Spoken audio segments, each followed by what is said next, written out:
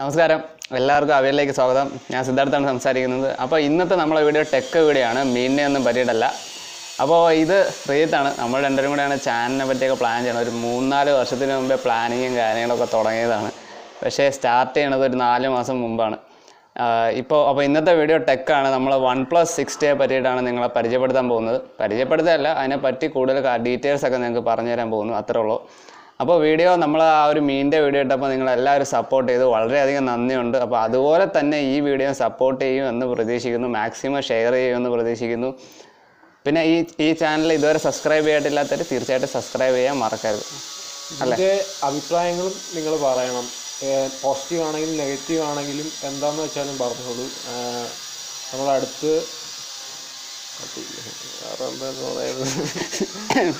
പുള്ളിക്കാരൻ ഇത്തിരി സംസാരിക്കാനൊക്കെ കുഴപ്പമുള്ളതുകൊണ്ട് ഞാൻ തന്നെ അങ്ങ് പറയാം. എന്തെങ്കിലും കുഴപ്പങ്ങളോ ഡിഫക്ട്സോ അതേപോലെ എന്തെങ്കിലും ഇമ്പ്രൂവ്മെൻറ്റ്സോ വേണമെന്നുണ്ടെങ്കിൽ നിങ്ങൾ തീർച്ചയായിട്ടും കമൻറ്റ് ചെയ്യാൻ മറക്കരുത്.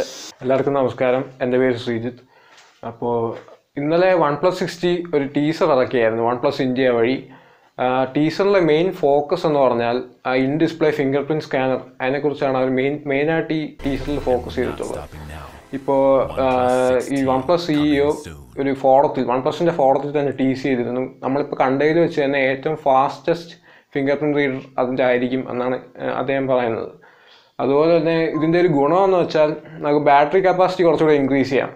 ഫോർ എക്സാമ്പിൾ ഒരു 100 അല്ലെങ്കിൽ 200 mAh ഇത്തിരി മുകളിലോട്ട് വയ്ക്കാം. കാരണം ആ ബാക്കിൽ ആ ഫിംഗർ പ്രിൻറ്റ് റീഡർ നമ്മൾ എടുത്ത് മാറ്റുകയാണല്ലോ, അതുകൊണ്ട് അത്രയും കൂട്ടി വയ്ക്കാം.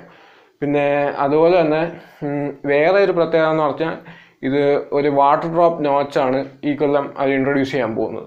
നമ്മൾ പലപ്പോഴും കണ്ടു കഴിഞ്ഞു ഈ ഓപ്പോ, വിവോ, അതുപോലെ തന്നെ വിവോ V11 അതുപോലുള്ള ഫോൺസിലൊക്കെ ഇപ്പോൾ ഈ Realme 2 ഇപ്പം ഈ ഇടയ്ക്ക് ഇറങ്ങി തന്നെ. അതുപോലെ തന്നെ പല ഫോൺസിലും ഇപ്പം വാട്ടർ ഡ്രോപ്പ് നോച്ചാണ് വരുന്നത്. പിന്നെ ഒരു മേജർ ലീക്ക് എന്ന് പറയാനായിട്ടുള്ളത് ഈ ഒരു ചൈനീസ് വെബ്സൈറ്റ് വഴിയാണ് നമുക്ക് അത് കിട്ടിയത്. ഈ റിലീസ് ഡേറ്റ് ആണ്, ഇന്ത്യയുടെ റിലീസ് ഡേറ്റ് OnePlus 60ൻ്റെ, അത് 17th October എന്നാണ് അത് ഈ കൊടുത്തേക്കുന്നത്. എത്രത്തോളം കറക്റ്റാണെന്ന് നമുക്കറിയില്ല. നമുക്ക് കിട്ടിയ സോഴ്സസ് വെച്ച് പറയുന്നത് 17th October എന്നാണ്. പിന്നെ പറയാനാണെങ്കിൽ അതിൻ്റെ ഡിസ്പ്ലേ മാറാൻ വലിയ സാധ്യതയൊന്നുമില്ല. ഒരു 0.1 inches വല്ലതും ആഡ് ചെയ്താലായി. ഇപ്പോൾ ഇറങ്ങിയ OnePlus 6ൻ്റെ സൈസ് എന്ന് വെച്ചാൽ 6.3 inches ആണ്. ഇത് മിക്കവാറും ഒരു 6.4 inches ആവാനാണ് സാധ്യത. പിന്നെ ഇൻറ്റേർണൽസ് മാറാനാണെങ്കിൽ ഒരു സാധ്യതയില്ല. കാരണം ക്വാൾകോം വേറെ ചിപ്സെറ്റ് ഒന്നും അനൗൺസ് ചെയ്തിട്ടില്ല. 850 അനൗൺസ് ചെയ്തു, പക്ഷേ 850 വേറെ ലാപ്ടോപ്പ് അതുപോലുള്ള മേഖലകളിലാണ് അനൗൺസ് ചെയ്തത്. സ്നാപ്ഡ്രാഗൺ 855 ആണ് അടുത്ത് മൊബൈലുകളിലൊക്കെ വരാൻ പോകുന്നത്. അത് ഇതുവരെ അനൗൺസ് ചെയ്യാത്ത സ്ഥിതിക്ക് 845 തന്നെ ആയിരിക്കും.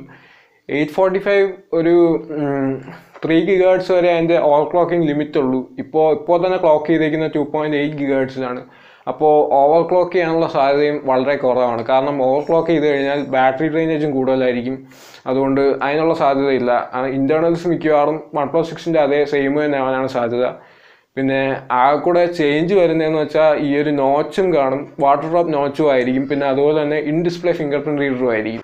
ക്യാമറ മാറാൻ സാധ്യതയില്ല. ക്യാമറ ഡ്യുവൽ ക്യാമറ തന്നെ ആയിരിക്കും ഇപ്രാവശ്യം. 2 സെൻസർ ആയിരിക്കും. സെൻസർ ചിലപ്പോൾ മാറാൻ സാധ്യതയുണ്ട്. പിന്നെ ഇതിൻ്റെ ഒരു കോണായിട്ട് പറയാനായിട്ട് ഇപ്പോൾ അമ്മ ഹെഡ്ഫോൺ ജാക്ക് മാറ്റി തുടങ്ങി. ഈ ആപ്പിളിൻ്റെ പിറകെ പോവുക ഈ OnePlusഉം. ഇനി അടുത്ത് അവർ അതുപോലെ തന്നെ ഈ വയർലെസ് ഹെഡ്ഫോൺസൊക്കെ ഇന്ത്യയിൽ വിൽക്കുമായിരിക്കും, അതെനിക്കറിയില്ല. അപ്പോൾ അവരും ഇതുപോലെ തന്നെ ഈ ഹെഡ്ഫോൺ ജാക്ക് എടുത്ത് കളയാണ്. അതിനോട് എനിക്കൊരു യോജിപ്പില്ല. അതെന്തായാലും തിരിച്ച് കൊണ്ടുവരണമെന്നാണ് അവർ പറയുന്നതെന്ന് വെച്ചാൽ ഈ in display finger print sensor ഉള്ളത് കാരണം അവർക്ക് ഹെഡ്ഫോൺ ജാക്ക് വയ്ക്കാൻ പറ്റുന്നില്ല എന്നാണ്. അതെന്തുകൊണ്ടാണെന്ന് മനസ്സിലാവില്ല. കാരണം ഈ വിവോ V11ലും ഇതേ ഇൻ ഡിസ്പ്ലേ ഫിംഗർ പ്രിൻറ്റ് സ്കാനറാണ് അതുകൊണ്ട്, പക്ഷേ അതിലും ഹെഡ്ഫോൺ ജാക്ക് ഉള്ളതാണ്. അതെന്താണെന്ന് മനസ്സിലാവുന്നില്ല.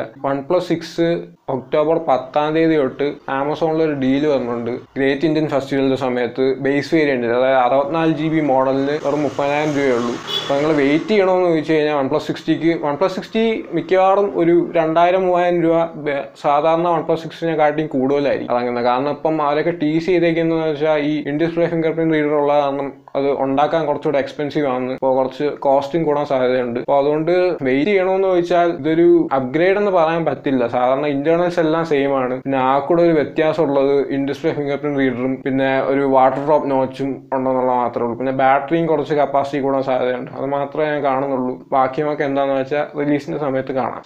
അപ്പോൾ ഈ വീഡിയോ അവസാനം വരെ കണ്ട എല്ലാ സുഹൃത്തുക്കൾക്കും വളരെയധികം നന്ദിയുണ്ട്. ചാനൽ സബ്സ്ക്രൈബ് ചെയ്യാൻ മറക്കരുത്. ഇത് നിങ്ങൾക്ക് ഏതെങ്കിലും ഒരു രീതിയിൽ ഗുണപ്പെട്ടിട്ടുണ്ടെങ്കിൽ നമ്മളെ കുറച്ചൊന്ന് സപ്പോർട്ട് ചെയ്യുക. ആ സബ്സ്ക്രൈബ് ബട്ടൺ ഒന്ന് ഞെക്കിയിട്ട്. അപ്പോൾ എല്ലാവർക്കും നന്ദി.